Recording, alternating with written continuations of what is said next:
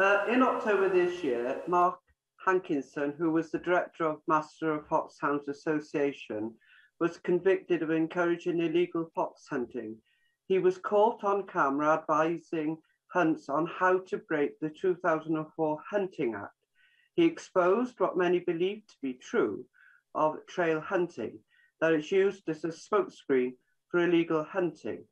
Since his conviction, I was pleased to see that a number of organisations, including National Resources Wales and the National Trust, have since banned trail hunting on their land. Members of the National Trust voted overwhelmingly to support that ban. Cheshire West and Chester Local Authority are also set to follow suit. Trail hunting is also currently suspended on the Lake District National Park. Minister, I'd like to call for a ban of trail hunting on all publicly owned land. That includes town centres where many of the hunts have traditionally met for their Boxing Day and their New Year's Day hunt. I would like to urge the Welsh Government to look and work closely with Welsh Government and other authorities and organisations and landowners to make this a reality. It's not just our wildlife that has suffered horrendously as a result of so-called trail hunting, but also dogs. Many are run over on busy roads during a hunt, or as seen in recent footage, shot dead when they are no longer deemed useful. This sadly is not illegal, but nonetheless is barbaric.